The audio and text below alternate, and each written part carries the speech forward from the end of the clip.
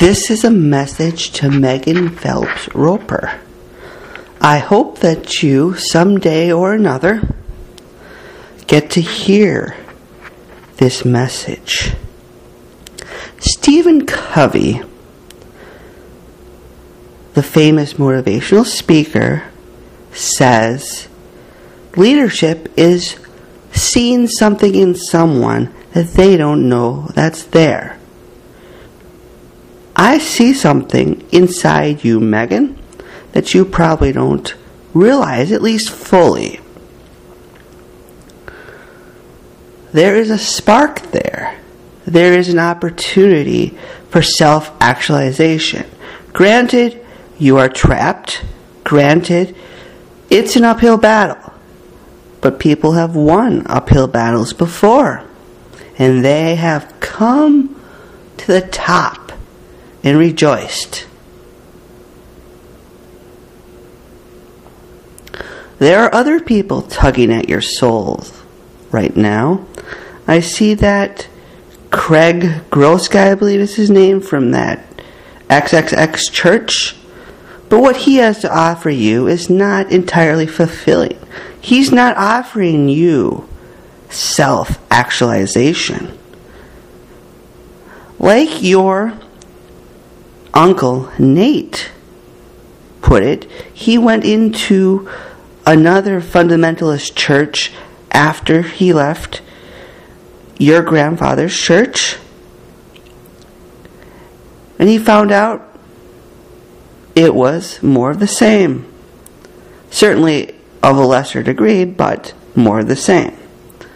That XXX church is evangelical Christianity. And evangelical Christianity is not the answer, because it doesn't exist to fulfill you. It doesn't promote self-actualization. Each individual has a destiny. And self-actualization is bringing that out. I see you in that position you are in now, and it's rote, rote, rote, rote, rote, rote, rote, rote, rote, rote, rote, rote, rote, rote, rote, rote. The words you say, and you may be convinced of them at some level, seem to be rote, rote, rote, rote, rote, rote, rote, rote, rote. And that is very sad. I don't think those words are coming from the deepest part of your soul. Ever hear the song Snail Shell by They Might Be Giants? I heard on an interview that you get to listen to any type of music you want, which is actually different than other fundamentalists who say you can only listen to this or that. In that song, it's about a snail being put into a snail shell. I wish, like the song says, that you could be put back into your snail shell. And as it goes spiritually, whenever you accomplish something yourself, you are empowered to help others. And you attract others. So one day you may be able to attract others and help others get put back into their snail shell. Like the Eastern saying goes, when the student is ready, the teacher will appear.